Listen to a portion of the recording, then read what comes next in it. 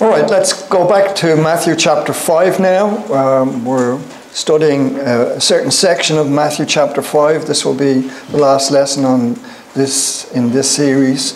We want to read from verse 38 to verse 42. He says, "You have heard that it was said, an eye for an eye and a tooth for a tooth. But I say to you, do not resist an evil person.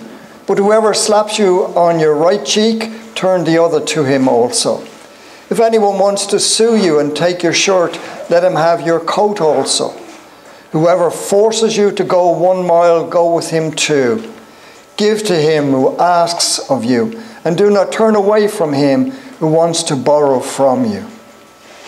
We'll be concentrating on verse 41 and 42 today.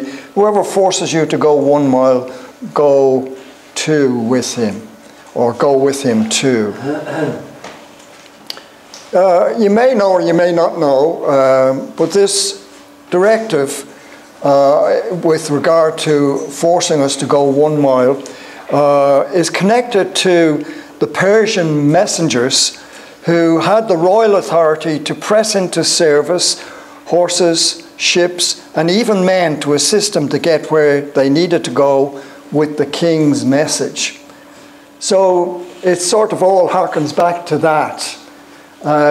If it was being a terrible inconvenience for people, because if your horse was seconded, so to speak, for the job, and you wanted it to get somewhere or to do something, they had the right to take it, and there was nothing you could do about it. If you were in a ship and you were the master of the ship, and they came along and they claimed the ship for a particular purpose,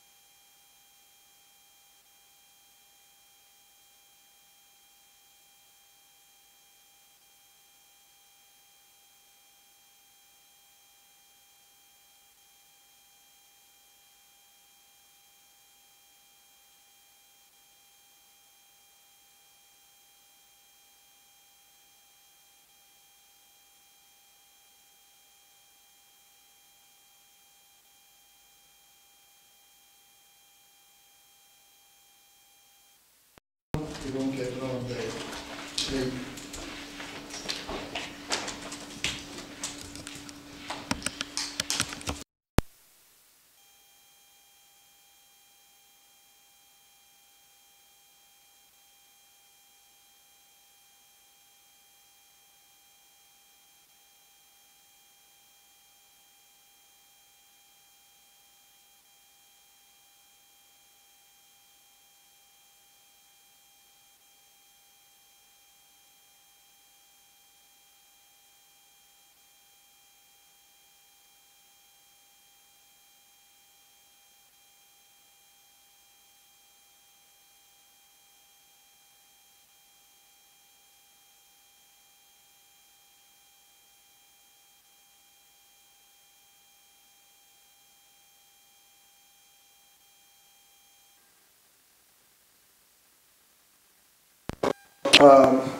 Your life and making you do things that you never thought you might have to do.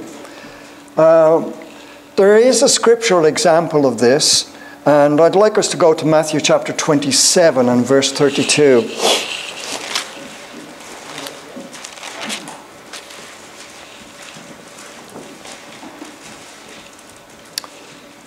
This is just before the crucifixion of Christ. It says in verse 32, "As they were coming out," this is the Roman soldiers with Jesus carrying his cross, "they found a man of Cyrene named Simon, whom they pressed into service to bear his cross."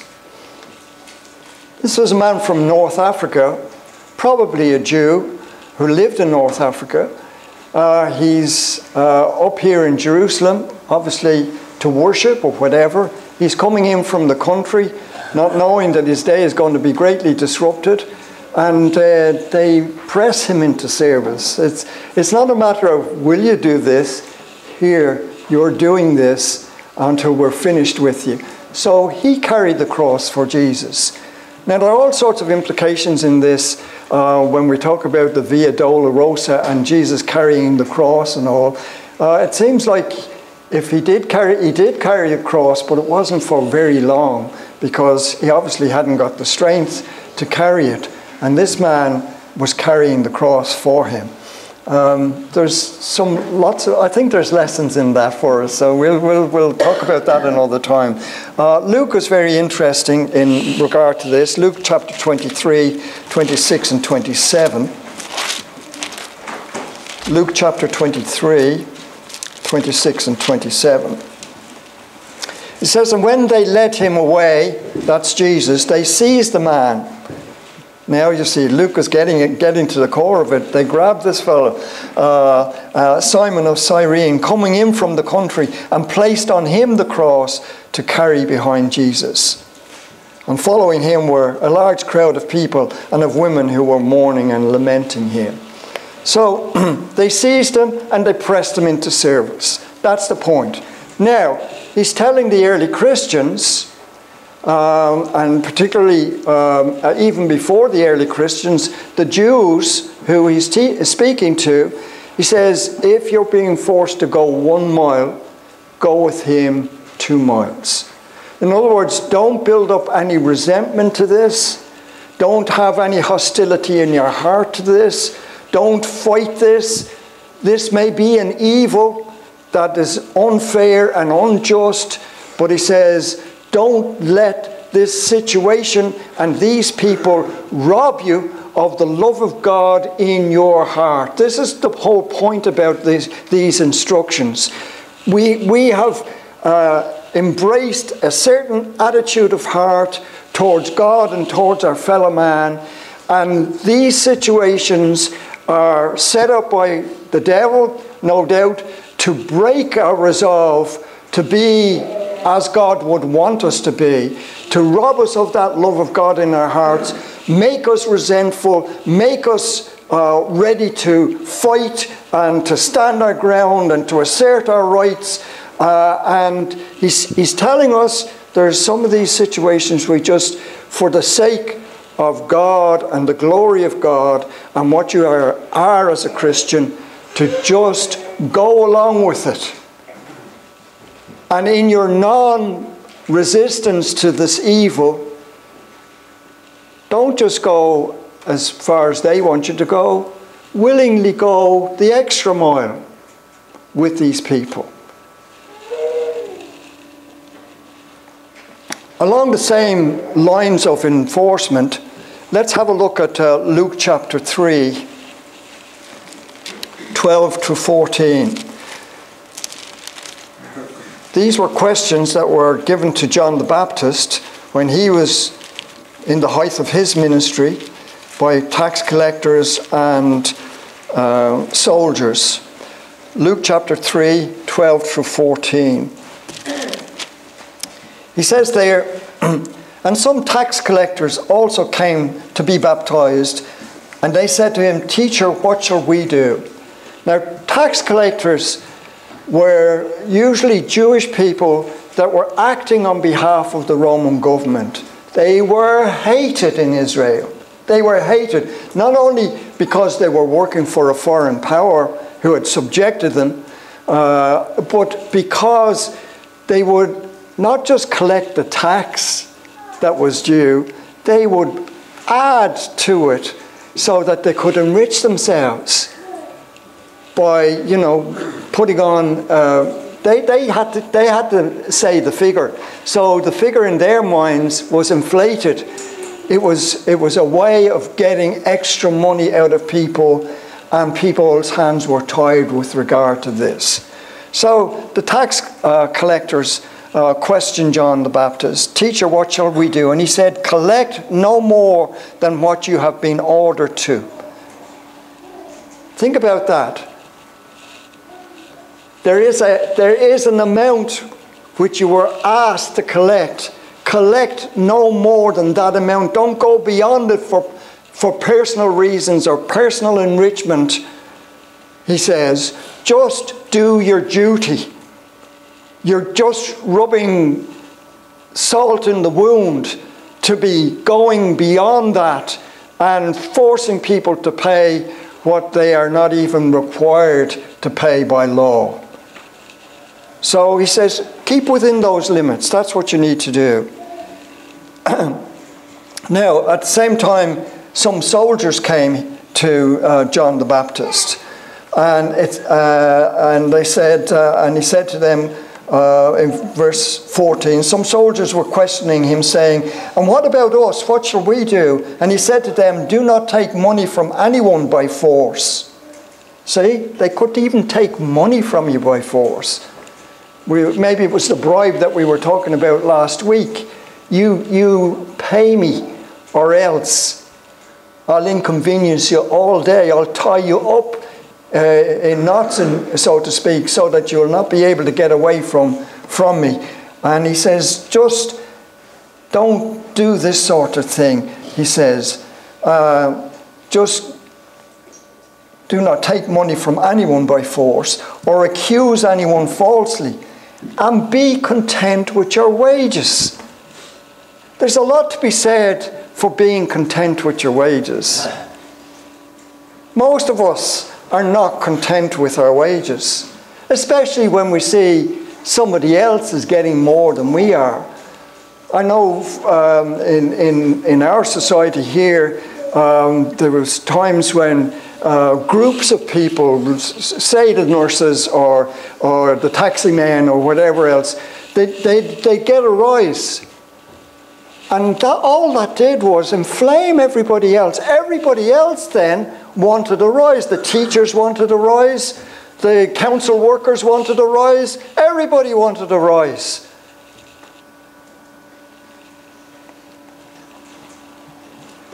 Yeah, so it's easy to trigger the greed in everybody else. But he says we need to be content.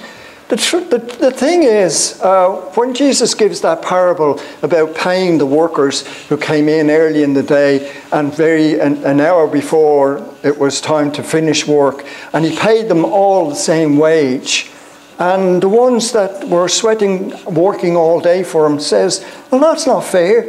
And he says, it's my money to do what I want with my money.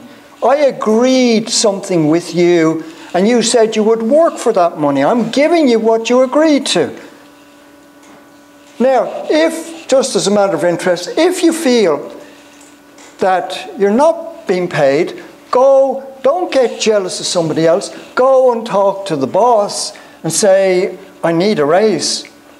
I'm not managing to make things, to pay the bills or whatever you need to do. And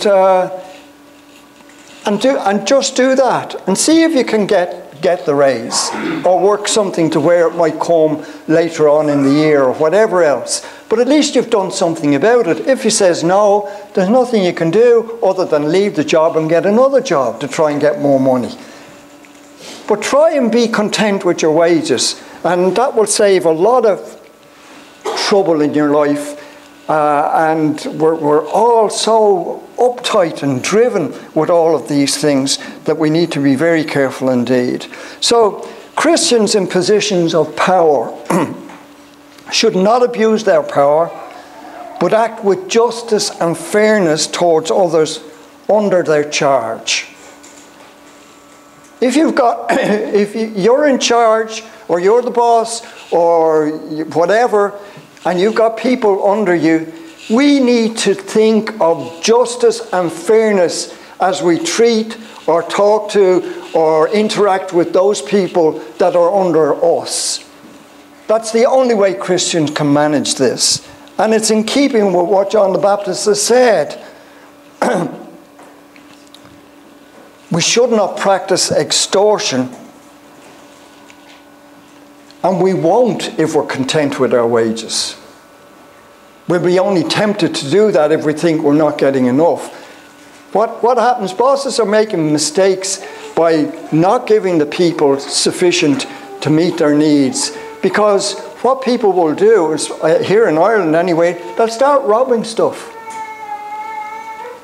to make up the difference that they believe is the shortfall in what they're being paid. And years ago in Ireland, when the British ruled here, you'd have your hands cut off if you were found robbing. I tell you, there wouldn't be hardly one person in Ireland with two hands these days if they were going to do the same thing now. We're laughing, but it's really not funny. It's actually very bad. See how we're made to compromise our standards and our behaviour? We need to be aware of how the devil works, and we need to be very careful. If, however, Christians are forced by officials to do the tasks that are humiliating, as Simon of Cyrene was forced to do, we should do it for Christ without resentment and hatred. If we are forced to walk 1 mile by an official, we should willingly walk 2 with him. We should be willing to forgo our rights and our pride in the greater cause of being perfect as your heavenly Father is perfect. Now I realised here, this is heavy stuff. This is absolutely enormous. It certainly weighs heavily on me. How am I ever going to get up to this standard of behaviour? How am I ever going to fulfil what the Lord is asking us to do here? This is not easy stuff. This means that we are certainly completely different in our thinking and in our behaviour to the rest of the world.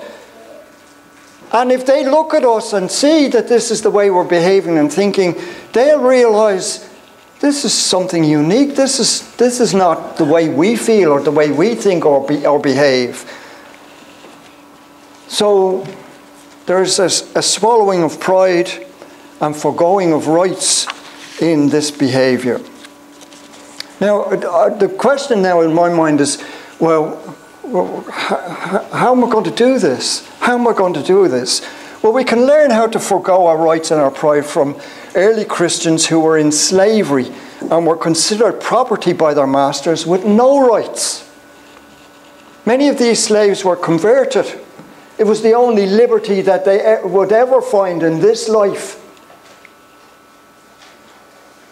And there was millions of them. The Holy Spirit instructed them, and I'd like you to see the instruction he gives to the slaves as to how to cope with a situation where you've got no rights, where you are property, and where you are open to abuse every day of your life. Every day of your life. Not just once or twice, every day of your life. Watch this, Colossians chapter 3, 22 to 25. Colossians chapter 3.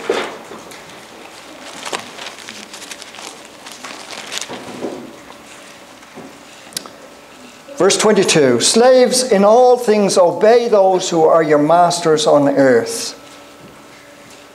All right, here's obedience. Who wants to be obedient to a master who considers I'm just property, who has no respect for me? He says that's what you've got to do.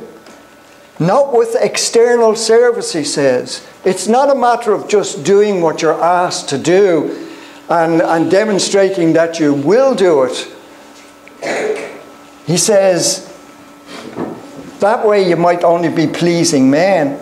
He says, but with sincerity of heart, fearing the Lord. Here's an attitude in which the slave now realizes that his master is not the be-all and the end-all, that the one who controls all and is in charge of the whole universe is Jesus Christ, his Lord. And because his Lord has asked him to obey this master on earth, he wholeheartedly obeys him. He's not just willing to do the task, he's willing to do the task well, to glorify Christ. He's willing not to complain. He's willing not to pilfer. He's willing just to do it because he's been asked to do it, and to do it in a way that brings glory to his Master, Jesus Christ our Lord. 23. Whatever you do, do your work heartily as for the Lord rather than for men. Now I can well imagine the slaves. You want me to do this? Yes, sir. Yes, sir. I'll do it. And then moves this and then moves that. Is there any heart in it? No. This is pure resentment. It's I'll do it, but I don't want to do it, and I resent you telling me I have to do it. He says, do it heartily for the Lord rather than for men, knowing that from the Lord you will receive the reward of the inheritance. It is the Lord Christ whom you serve. This is the way out. It's mental and spiritual. I am living in a different realm to this real world that I'm facing. And I'm serving the Lord and not these people who believe that I am their property and that I have no rights and that I shall be given no consideration. I'm a free man in Christ. I have got eternal life in Jesus Christ my Lord. I just need to persevere with what's happening to me and all the injustices that I'm enduring with a good heart. Do you think you could have done it?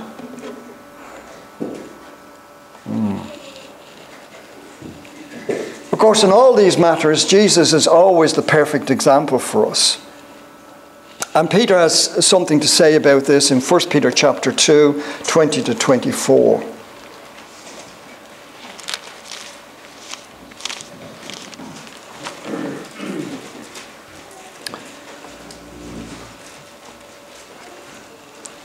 I'll read from verse 19. This finds favour if for the sake of conscience toward God a person bears up under sorrows when suffering unjustly. I know one of the things my poor mother was really had a resentment to was when she was treated unjustly or accused in the wrong. She really hated it. And here's the Lord telling us that what finds favour in God's eyes is that we will be willing to suffer these injustices for conscience sake. And so that our conscience is not defiled and that our commitment to Christ and Christ's righteousness is consistent. You're bearing up under these sorrows in order to do that, and you're suffering unjustly in order to serve Christ in righteousness and holiness all the days of your life. For what credit is there if when you sin and are harshly treated, you endure it with patience? But if when you do what is right and suffer for it, you patiently endure it, this finds favour with God. For you have been called for this purpose, since Christ also suffered for you, leaving you an example for you to follow in his steps. This is worlds apart from what you're seeing on the God channel on the television. You're going to live an abundant life. Everything is going to fall in place for you. You're going to be rich. You're going to have every material thing that you want. Jesus Christ never promised any of that. What if you're suffering unjustly? Are you now rejected by God? Is God looking at you or on you in disfavor? Is he allowing this to hurt you or because you're a reject of some sort? No, this actually brings out real Christianity in your life, real commitment to Christ in your life. This is a new situation beyond all of what the denominational world will understand with regard to Christ and the way we serve Jesus Christ our Lord.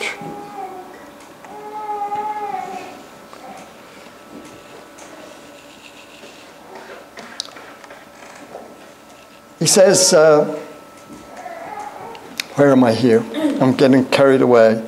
This finds favour with God. It's this that finds favour with God. So we have to decide, am I going to struggle with this in my soul? Or am I going to simply say, this is really, get a little bit over the top. This is typical Steve stuff, and it's really just, it's a bit annoying, but we'll listen to it anyway, and we'll just get back to normal then when everything is finished here at services. Or are we really going to accept it and say, that's the standard God wants from me. I want to do something about that. I want to live that way. All right, let's move on. Give to him who asks of you, and do not turn away from him who wants to borrow. It seems superficially, hey, I want to borrow your car, and I have to give it to him. That just doesn't sit well, does it? Doesn't even sound right. Just because I ask, then I've got the upper hand over the Christian, and he's just got to deliver because I've asked. I don't think it's that way. You see, he's talking to Jews, and there's a context. He's still under the Old Testament law. And what he's trying to get across to them is how he's taking the Old Testament law and extending it, bringing it to them on a higher level than they have understood from the Pharisees or were practicing in their own lives. So we've got to, in the laws from the Old Testament, they will, if we look at a few of these laws, they can explain the context of the asking and the borrowing for us. And it's in that context that he can make just a simple statement, give to him who asks of you, and from him who wants to borrow, do not turn away. Let's first of all have a look in Deuteronomy chapter 15. Deuteronomy chapter 15.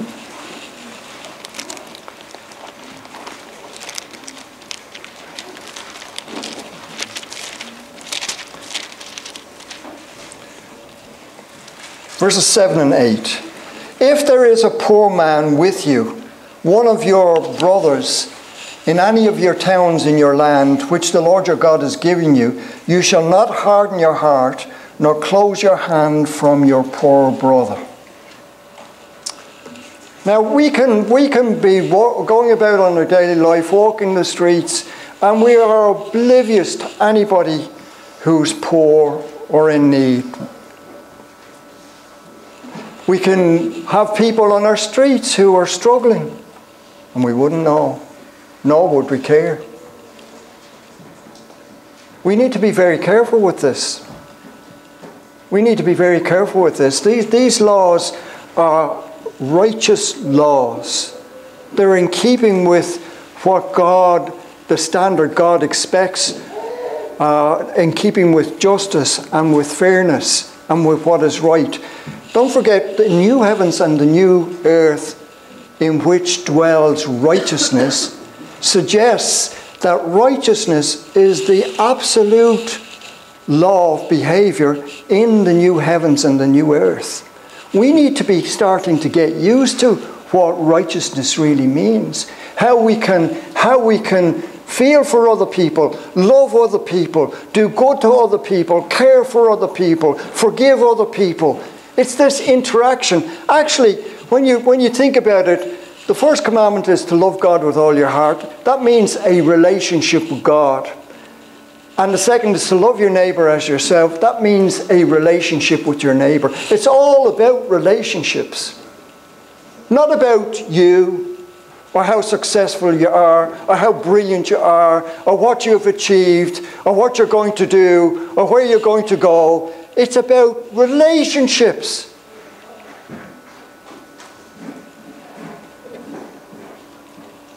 And that means embracing everybody in our society, the poor as well as the rich. The rich want to monopolize this life, and they can dominate it pretty well, but the poor don't have much of a chance. And if we don't see them, nobody will. Nobody will.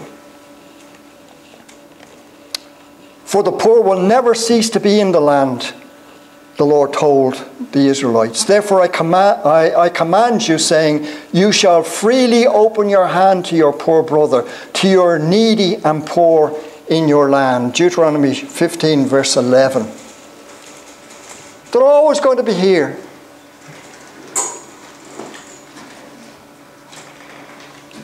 So what are we going to do about it? Well, he says, I expect you to open your hand freely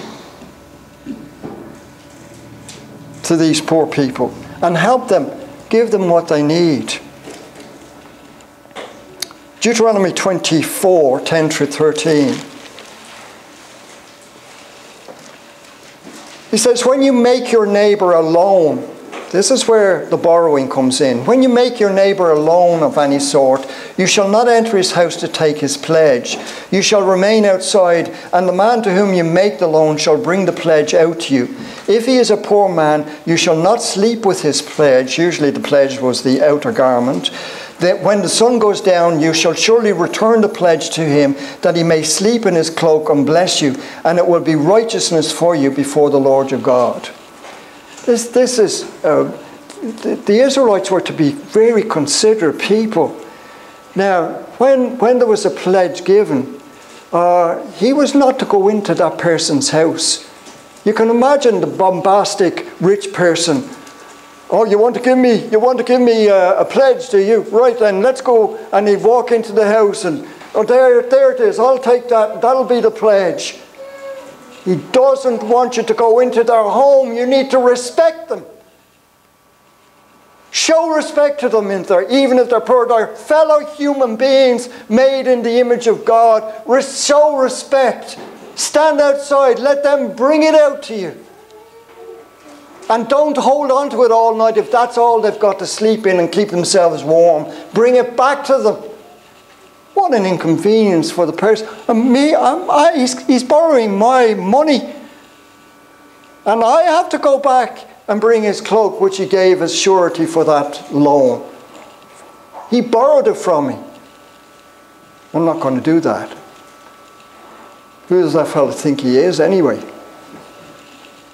Well, it's not who that fellow thinks he is. It's who God thinks he is. That's the point here. Who God thinks he is. God shows no partiality. Rich or poor, kings or paupers, no partiality. Religious, unreligious, no partiality.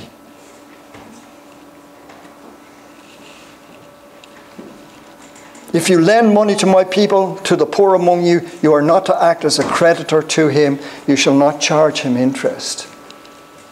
Now, they did expect to be paid back, but they weren't allowed to charge their fellow Israelite interest. Interesting, isn't it? So why was he giving them a lend in the first place? Because he was poor and he wasn't able to make ends meet. Because I'm trying to help him to make ends meet. Save his life and his family's life. Put food on the table for them. This is not just, can I borrow your lawnmower? This is life and death stuff. It's in the context of this that Jesus talks about lending and borrowing.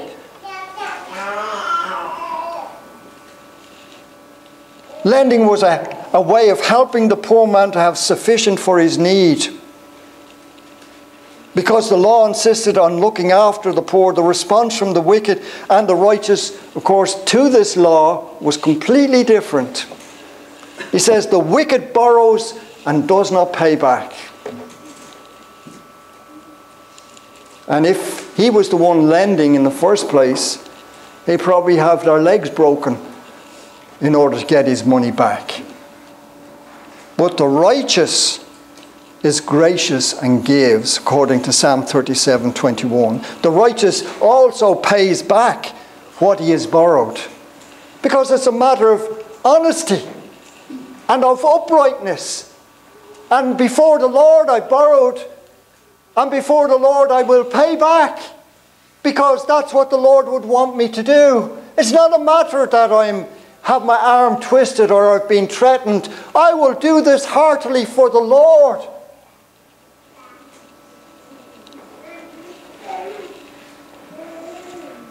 So what we're seeing in this context now is that it has, what Jesus is saying has this Old Testament background to it. It gives it a context and makes more sense of it to me anyway. I hope it does to you. But he's taking it a step further. He's going beyond what was required by the law. The law allowed you to get your money back. Christ expects us not to expect anything back.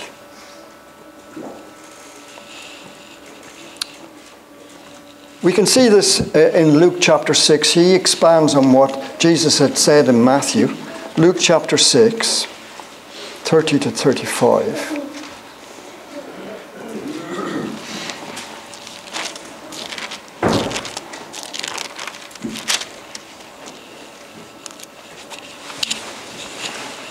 He says, "Give to everyone who asks of you, and whoever takes away what is yours, do not demand it back. Treat others the same way you want them to treat you." Now I think, again, in this exchange or this way of behaving, if they take it away from you, I presume they've forcefully taken it away from you. And it's like if they take your shirt, then offer to him your coat also. Treat others the same way you want them to treat you.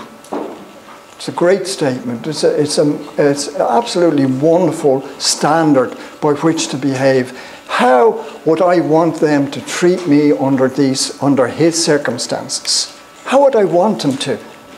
And there's the rule of thumb for us. Now we know. Because here, I've got to treat them in the same way. But they don't deserve it. Yeah, I know that. But they're my enemy. He's trying to destroy me. The Lord knows that as well. Is that evil? Yes, it is. Are we to resist the evil? On this personal level, no. See, what's happening here is the Lord expects us to understand that standing on your rights is not necessarily going to achieve the ends that God wants you to achieve. You might have to give way here in order to achieve what God wants you to achieve. You might have to swallow your pride. And I'll tell you something, don't choke on it. It's probably the best thing that you've ever done in your whole life. Swallowing your pride, because really we've got nothing to be proud of. You might say, speak for yourself, Steve.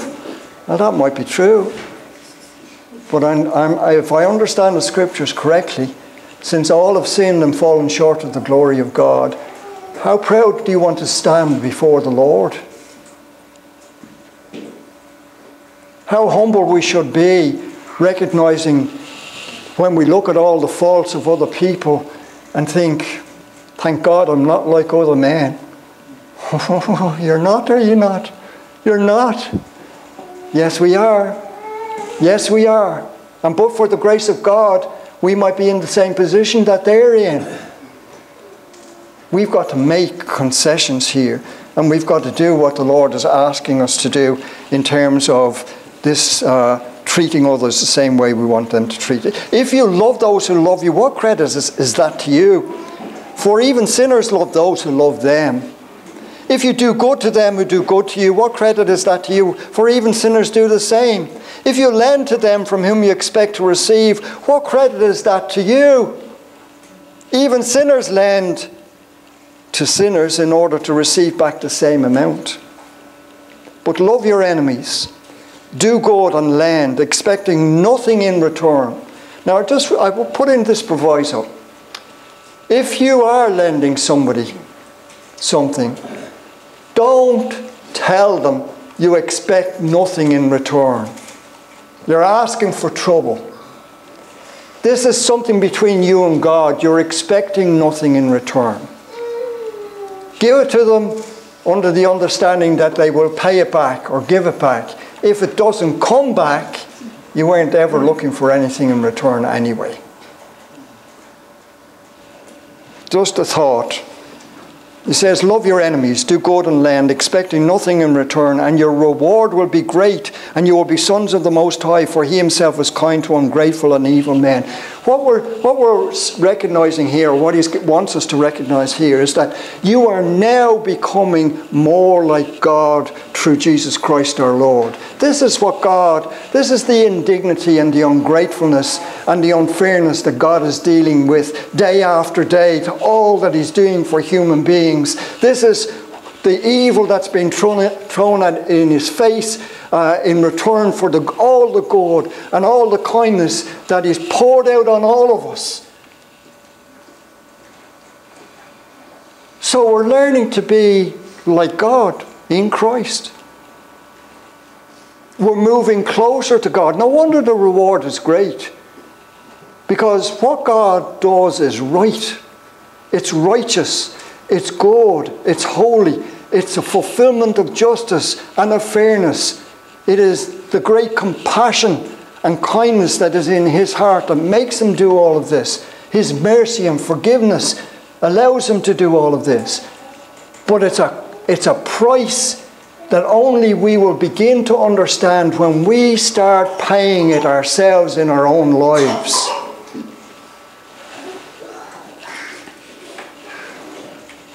Now, even when we've put it in its right context, these instructions presuppose the means and the opportunity.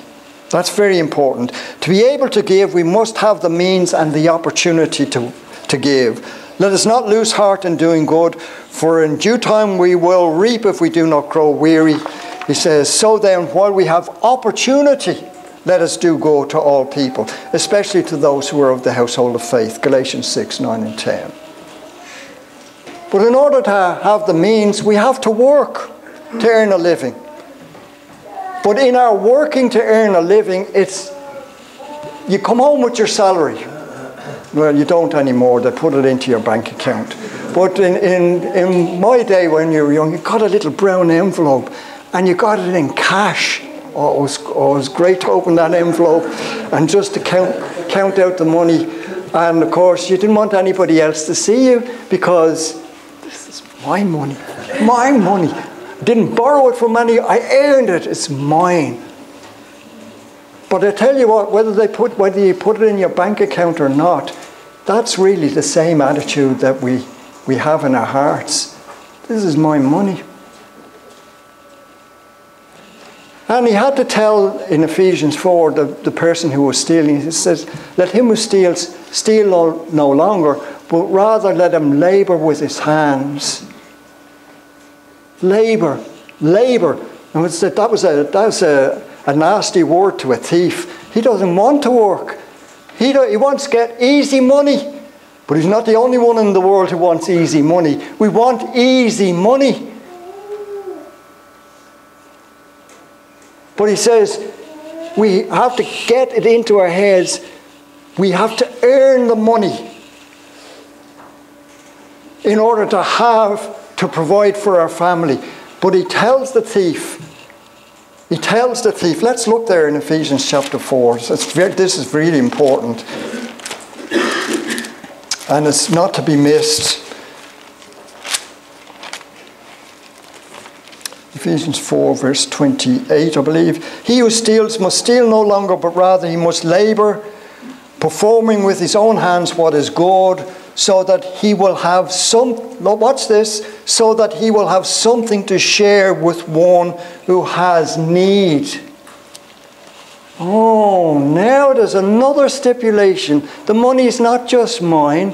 I need to have whatever money I've got, I need to be able to share some of that with somebody who has need. I need to give the first fruits of that to the Lord, and I need to share some of that with people who have need. Loving God and loving your neighbour as yourself. The principle is all the same here in this sort of behaviour.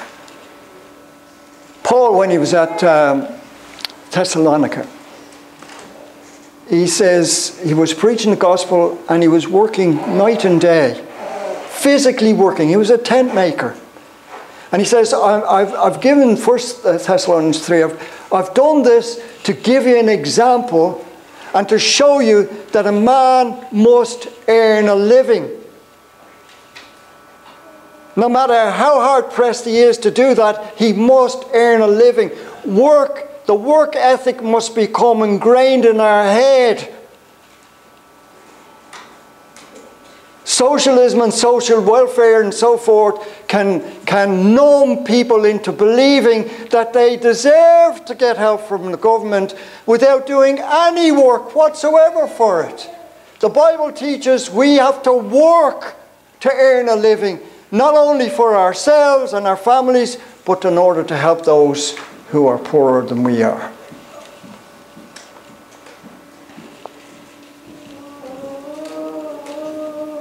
Every Christian must be willing to work to earn a living and be able to help others who are in need. Instruct those who are rich in this present world. And we're the rich. If you live in America, you're rich. But if you live in Ireland, you're just as rich. So, here's the instruction for you. Not to be conceited or to fix your hope on the uncertainty of riches. What you're planning to do with your riches might never happen. The parable of the farmer whose land was productive is proof of that. He built his bigger barns. He said to his soul, "Soul, I've many goods laid up for many years to come. My whole future is secured." And the Lord said, "You fool, this night your soul is required of you." He didn't enjoy anything of it. I know plenty of people who, when we retire, will do this and we'll do that. I heard my dad talking about things like that. My mother died at 60 from cancer. He was all alone. There was nothing he could do. There was nothing he could do. They fought a lot about money. He did more than she did. She spent it, he fought about it. But I tell you, he was ready, when she was dying, he was ready to give her everything that he had. But it was far too late to learn that lesson. Because she had become a Christian and she said, "I don't want it. I don't need it." So you see, don't put your hope in the uncertainty of riches, but on God, who richly supplies us with all things to enjoy. Instruct them to do good, to be rich in good works, to be generous and ready to share, storing up for themselves the treasure of a good foundation for the future, so that they may take hold of that which is life indeed. 1 Timothy 6, 17 through 19. Remember always, it's God who's enriching you. You're working hard. I don't want to take that away from you. You have the right to get your wages at the end of the week. Don't want to take that away from you.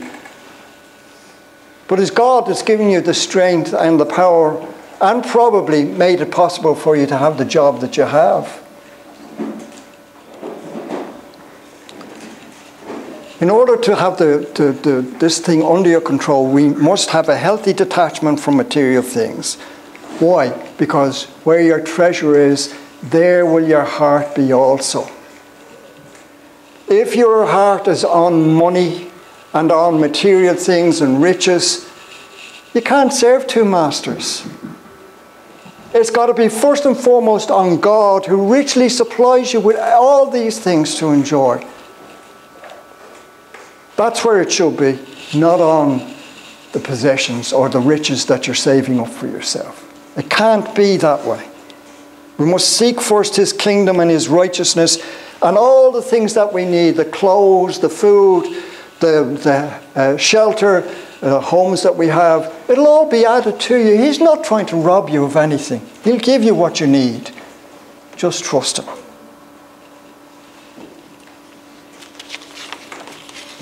Job was a righteous man, and listen to what he achieved. If I have kept the poor from their desire, or have caused the eyes of the widow to fail, or have eaten my morsel alone, and the orphan has not shared it, if I have seen anyone perish for lack of clothing, or that the needy had no covering, if loins have not thanked me, and if he has not been warmed by the fleece of my sheep, if I have lifted up my hand against the orphan, because I saw I had support in the gate, let my shoulder fall from its socket, and my arm be broken off from the elbow. Job 31:16 through 22. There was a man who was aware of what was going on about him, of people's needs, and of his ability as a rich man to supply those needs. And he did not begrudge it. He was putting himself under a curse if his eyes weren't open to these things. Let my arm fall off from the socket, he says. It seemed, when I was studying this, it really seemed an impossible task. An impossible task that Jesus is asking us to do. But of course, he's not asking us to do it on our own. He'll give us the help to do it. But I really believe, if my own experience is anything to go by, it's going to be an almighty struggle in your own soul to try and accept this and to work with it.